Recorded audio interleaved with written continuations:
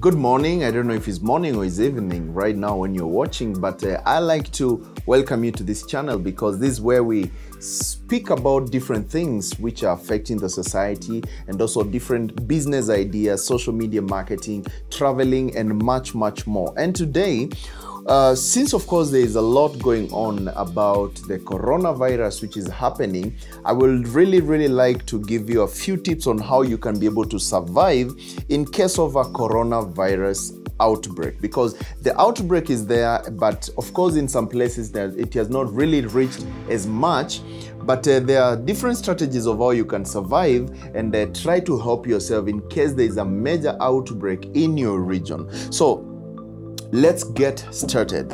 So number one, you should avoid crowded areas. Now, when I talk about crowded areas, I mean in parties, events, political party, those kind of BBI thing. I'm not being too much critical on them, but it's a high time that you also took care of your life, because where there are crowds, you never know who is affected or who is infected down there. And whenever you're there and maybe celebrating, shaking hands with people, you never know, someone shouting might send some droplets on you and then something might happen. So just basically, to be on the safe side, just avoid crowded areas. Number two, if you take daily medication, especially the older people, mostly they usually take these pills for blood pressure and whichever thing, that if you take any medication, most probably I spoke this point because of the older generation who have to take a lot of medications left, right, and center.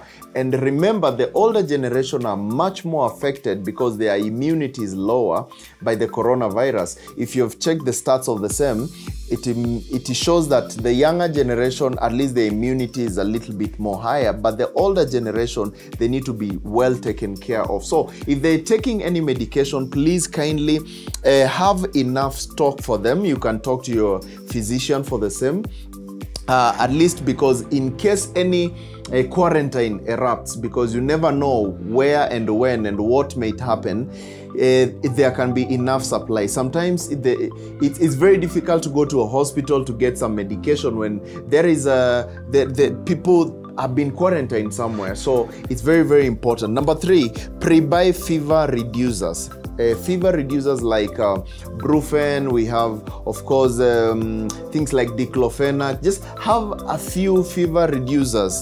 This one may help you in case of an emergency. Sometimes things might happen. It may not really be the corona itself, but you may have your place quarantined, like the whole of your estate or your region, and it's much more hard to access some simple medications. When I talk about fever reducers, I'm just basically meaning the general medicines that you should have in the house. Fever reducers, at least are the ones which can help you in different things, malaria tabs and all that. Just have them, but of course don't abuse them. Just have them in the house, because anything might happen and you will have to call your physician or your doctor to give you instructions in a situation where you may not be able to go outside. So the other thing is stock enough non-perishable foods in your home.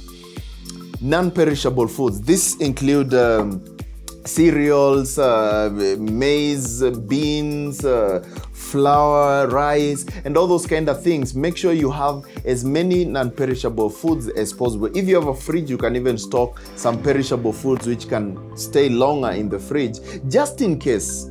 It's always good to take precaution and be ready in case of anything. So if you have maybe some extra money for yourself, why do we work? We work for situations like this.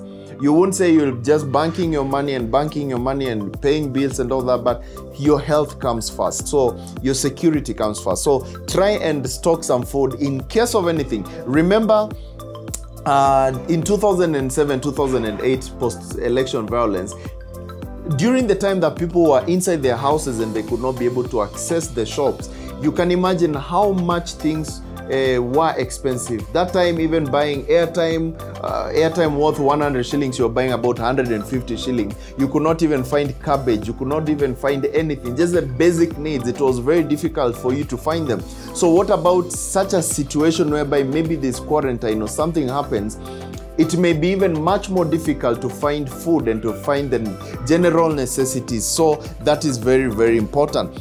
The other thing, number 5, is buy enough sick bed foods. Now, when I talk about sick bed foods, in case anything happens at home, in case maybe your relative or someone close to you, they get infected and they are sick, or even if it's not coronavirus, let's put it in general, maybe there is a quarantine in your area and people are staying indoors and one of your friends gets sick or family members, it may be a little bit difficult for you to find the sick bed foods. Now, I'm talking about chicken, I'm talking about vegetable broth, I'm talking about crackers, I'm talking about different things, and of course, hydrating drinks. This is very important. You may not find them in supermarkets at that time.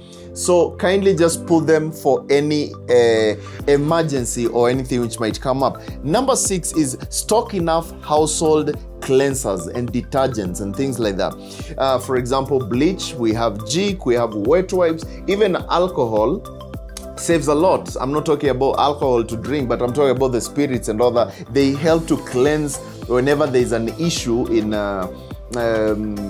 talking about cleaning and all that. So the cleansers are very important because anyone might come outside from the house to go maybe buy something or do something outside, and you need to clean over and over, clean the tables, clean the walls, clean the sinks and everything with these detergents and cleansers, because it's very important to keep yourself safe. Number 7, get yourself a face mask.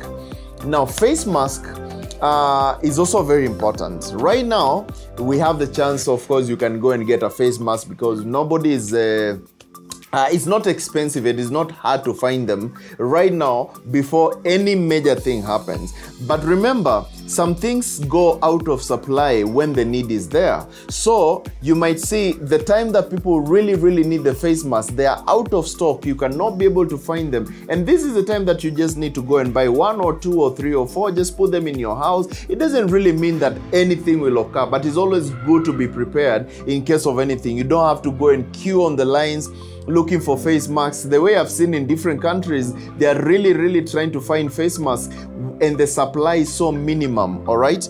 Number 8, get a work from home job. Now that's where business comes in. Work from home. If there's something you can be able to do from home, maybe you're a graphic designer, a video editor, you do things which do not really need you to have an office, or maybe something dealing with editing or making telecalls and things like that. Kindly, you can be able to try and work from home. Even if you're selling products, let's say you're selling shoes, you're selling clothes and all that, and you use a Facebook account to attract your customers, why would you be going all the way to town center? Nowadays, there are 𝗏𝗏𝗏𝗏, the motorbikes. You can just talk to one of the guys for the motorbikes and have your stock inside the house and advertise on Facebook or Instagram or wherever. And whenever there's somebody has requested for something, they can just be sent wherever they are using the 𝗏𝗏𝗏𝗏 or whichever courier service that you can be able to offer, because working from home will help you still make income and don't go on a loss even if anything happens. And number 9, if you show early signs of sickness, fever, dry cough and all that, kindly call your doctor. Do not visit. Why am I saying do not visit? Because it may cause a lot of alarm, or it may cause a lot of problems to other people who might also be there in the hospital.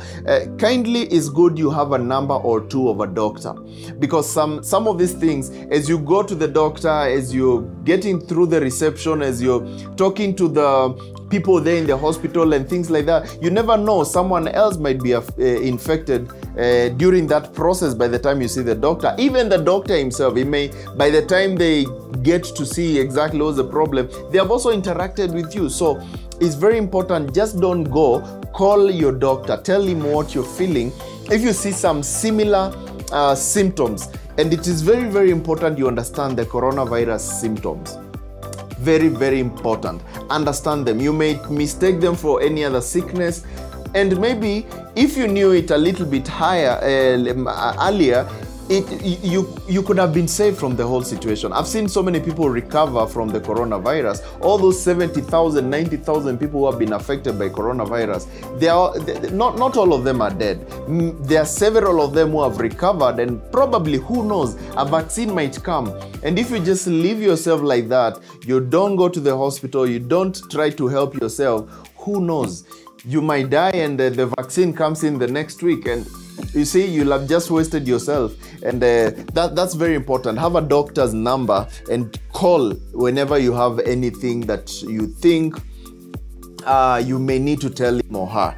And the final point is wash your hands and face after going outdoors. All the time, wash your hands and your face. Your hands first, then you wash your face. Don't start with your face and then, no. Wash your hands, disinfect your hands very well, and then you wash your face. Why am I saying this? Because if you do the other way around, you wash your face and then you might have sent, you might send bacteria, because coronavirus is only goes through the mouth, the nose and the eyes. So the moment you're washing your eyes first and your hands maybe are dirty, you might transfer the same. So try and wash first your hands, try to be clean, and then wash your face. That is very, very important. In case somebody tried to touch you or you touched yourself by mistake, you don't transfer the same germs or the virus to your body and maybe to get infected. So I think with those 10 points, you can be able to safeguard yourself in case there is an outbreak, and you can be able to help your family and friends. And if you like this video and you see it helpful and informative, kindly you can share it to somebody. You can share, you can like.